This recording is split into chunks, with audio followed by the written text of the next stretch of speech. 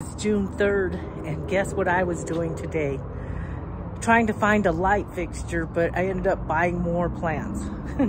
Isn't that so normal for a gardener?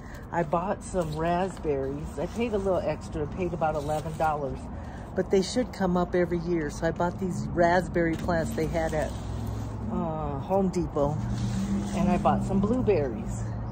So I have some big pots that there's some big onions in there, in these pots, and I'm just gonna plant these raspberries and blueberries in there. So guys, I bought these blueberries. I bought these blueberries at Home Depot yesterday for a little over $10. And they're legacy blueberries. I'm gonna do containers because I've seen where you can do containers, because that's what I have to do here for many reasons. Because one, we have really horrible dirt and very little water, so the containers help with the water wastage. Water's so expensive here in the Southwest. So it says water 2 to 3 times per week, but I'm planning on watering every day in the summer and then go to the 2 or 3 times a week when it's not as hot. I'm looking to see if it's a northern or a southern exposure plant. I would assume, since I bought this in the Southwest, that they went with the southern. I'm hoping. It doesn't say it on here anywhere. So I hope it's southern, because the southern strain, you want 200 hours or less of the chill time. That would be like below 30-degree temperature. And the northern strain, you would want 400, over 400 chill time or thereabouts. So since I'm doing container gardens, I'm just gonna put it at least in a 15-gallon size container, and we're gonna put half mushroom compost, and I have some leaves. Actually, they're pine needles, which are really acidic. I'm gonna mix throughout the mushroom compost and some of the dirt that I have around here. Then I bought this meter. And it's a moisture pH meter. It's also a light meter. So I'm excited about using this. See, it has a little dial on it, so it can check the pH level very easily for me. I'm excited about that. Then you don't have to use those paper strips. So I'm gonna check the acidic level on this probably every month or every couple weeks in the summertime.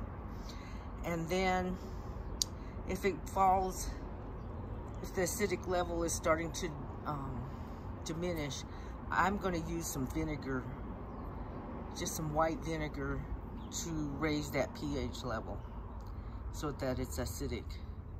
So we want to keep these moist, and I think I'm gonna put some wood chips on top of the dirt so that it retains the moisture. I also have some raspberries that I'm gonna be planting in the other pot, and I'm just gonna do the same thing as I'm doing with the blueberries. I'm gonna use some of those pine needles that I have for compost and kind of interweave some regular soil that I have around here and some mushroom compost. These are the pots I'm gonna use. This one has carrots in it, and I have a lot of carrot seeds. This is starting to seed up. I really wanted to gather some carrot seeds, but I really need this pot to plant these blueberries.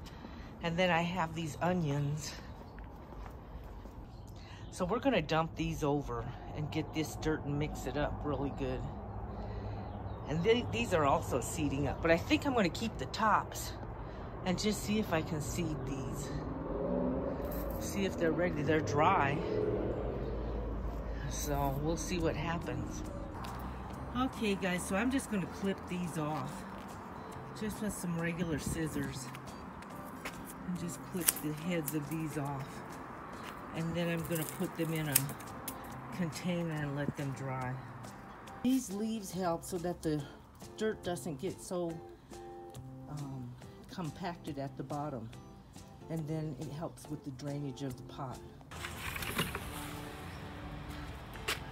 So hey guys, I filled this up with dirt. Now I'm gonna put some more leaves on top of this. And then I'm gonna put another layer of dirt. This is Jimson. See, I got this 40-pound bag at Home Depot. It wasn't very expensive. I actually caught it on sale. And this will raise the acidic level in the pH of the soil. So we're gonna put a little bit on the top where the roots are. And that should help it to start and germinate. Okay guys, so I put this Jimson in here. Let's mix it up a little bit.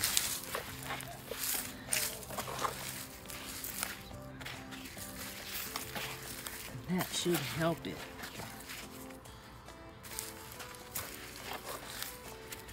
Alright.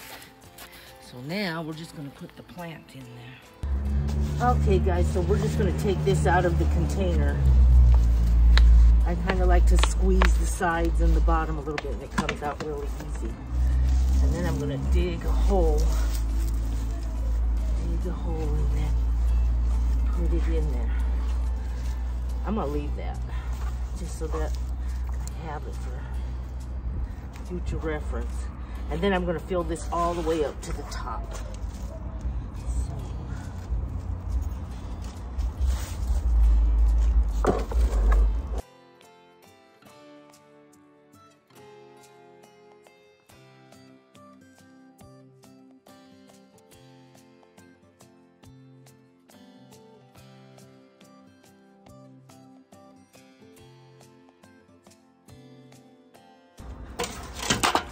There we go. All I have to do is water it now.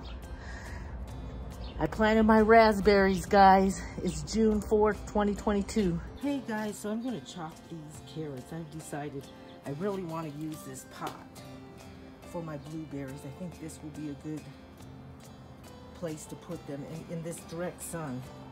So I'm just gonna chop these tops of these flowers off. And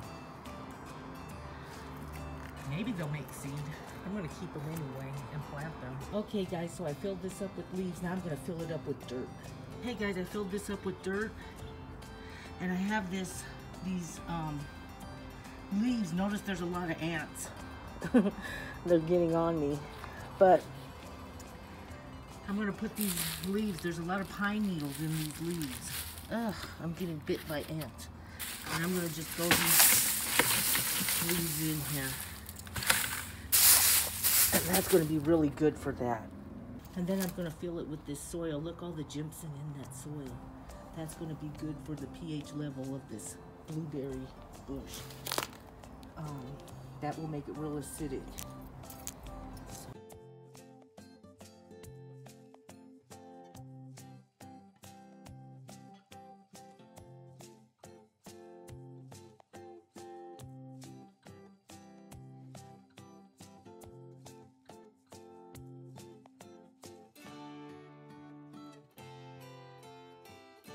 Hey guys, I got my blueberries planted. It's June 4th, 2022. My blueberries are planted and ready to go. Isn't that pretty? Now all we have to do is water them. And they're good to go. So my blueberries are planted. It's June 4th, 2022. I got my raspberries. They're planted and they're ready to go. I got this whole container filled up with dirt, and I think they're gonna do good here. They get full sun. So let's water them. Thanks for hanging out, guys. Have a good day. Bye.